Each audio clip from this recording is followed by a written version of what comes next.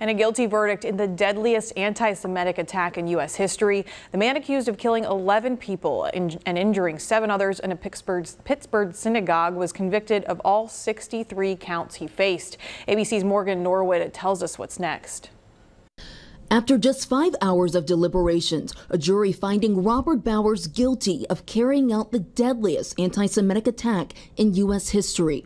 During the trial, prosecutors told the jury Bowers carefully planned out the 2018 massacre that killed 11 worshipers at the Tree of Life synagogue in Pittsburgh, showing evidence of the 50-year-old's deep-seated hatred towards Jews and immigrants that he often posted about on social media. He made numerous statements online about hating folks of the Jewish faith, hating the idea they were bringing immigrants into the country. Though Bowers pleaded not guilty to 63 counts, his defense team acknowledged he was the gunman, however questioned whether his motive for the attack was out of hatred, as the indictment and prosecutors alleged.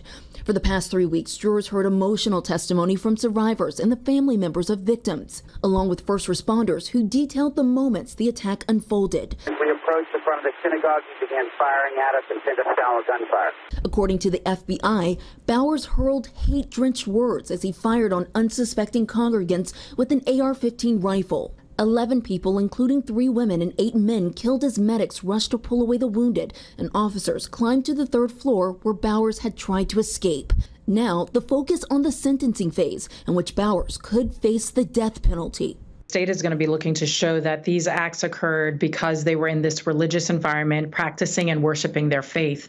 And that is an aggravating factor that is going to allow them to seek the death penalty against him. The defense is going to be trying to show that that is not the case and try to avoid death penalty. And the penalty phase in this case is set to begin in about a week. I'm Morgan Norwood, ABC News, New York.